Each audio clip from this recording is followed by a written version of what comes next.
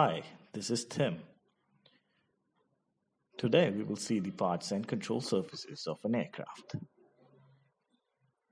First, let's take a look at an aircraft. This is it. Now let's move it around a bit. This is the fuselage, which carries crew, passengers, and cargo. This is the wing, which creates the upward force or the lift for the aircraft to fly. This is the engine, which creates the forward force or the thrust for the aircraft.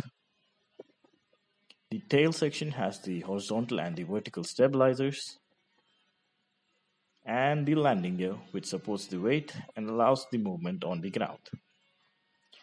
Now let's see some control surfaces, again by moving the aircraft around a bit.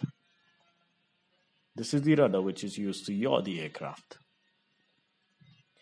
Now if we see from the top, we see the ailerons on the wing, which are used to roll the aircraft.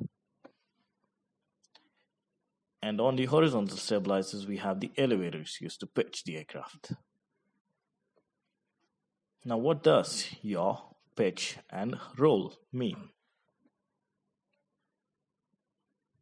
Let's see. Yaw is turning the aircraft towards the left or towards the right with the help of the rudder. Pitch is bringing the nose of the aircraft up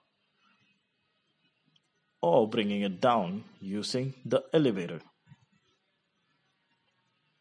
Roll is banking the aircraft towards the left or towards the right using the ailerons.